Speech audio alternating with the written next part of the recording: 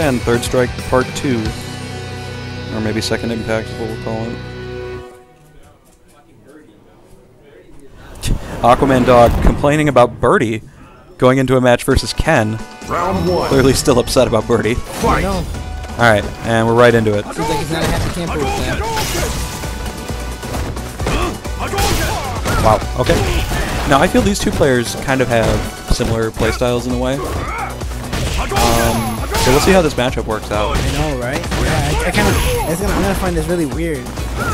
But I feel as though AquaManDog I might get more flustered by the playstyle. Wow. Using that jumping medium kick as an air dagger is very interesting, because Ryu has, like, solid anti-air options.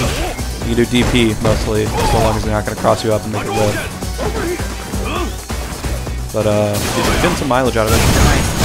Big best fierce. That was actually really weird. That's no fear. Is there going to be a stun? Gonna be a stun? For sure. Oh, not even. Didn't even need the stun. Kills him in a pretty solid comeback. Round 2. Fight. Alright, round 2. Tried. Nice here. Good use of the EX Fireball to stop the run. Sweet punish. Okay, that was good commitment. Yeah. Made a good read on that meaty. Back at him. Similar thing. Oh! Clearly a chess match going on here. They clearly see who got the better DP. Wake up jab. Wow, good whiff punish on the sweep. I don't know if that was what he intended, but it worked out really well. DP? Yeah, good use of the V trigger. Oh man. Nice, that's footsies. That's the kill. Dial out again. Not the first person to get hit by that Dial out. frame trap today. It's hoodless. Call it a frame trap. It was me. Who was the other guy he just played? Losers? Who else did he play? Juju. Juju. And now AquaManDog. Round 1. That's 4. That's 4 victims that fallen prey to the dial out combo. Yeah, it's working out very well, surprisingly. Keep that notion in mind, Kagama, if somehow.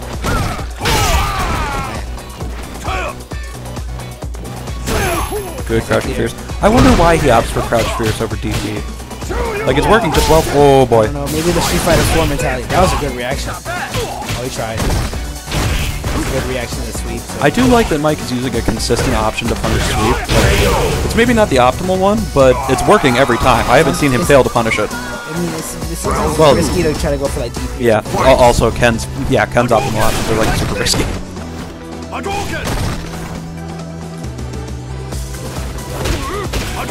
Whiffs the cross up. Good low forward in the EX Fireball. That was really excellent in his face. Oop. Cross under setup. Oh, he tried to set something up. Yeah. He's made that work a couple times in the past few games. Like, it's working decently well for him. Good dash under. I like that AquaManDog is kind of slowing down on trying to confirm standing medium punch into crouch and fierce. Yeah.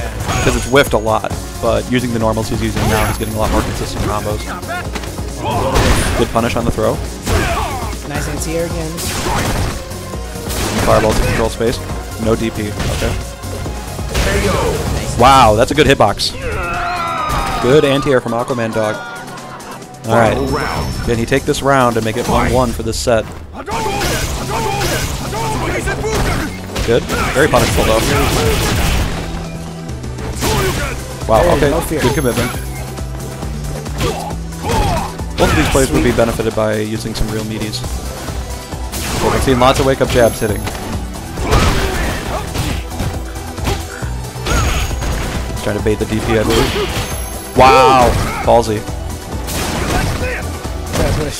Yeah. Well, I wonder if he was trying to, Try to set up another OS block the cross-up. Oh, dial out. Because in theory with Ryu, well, voice crack. In theory with Ryu, I'm still 14. He didn't finish it. He attempted punish. Oh, EX Hado, and it's over. Mike takes it 2-0. He's going to be fighting Hologram Mike Ross in the next round.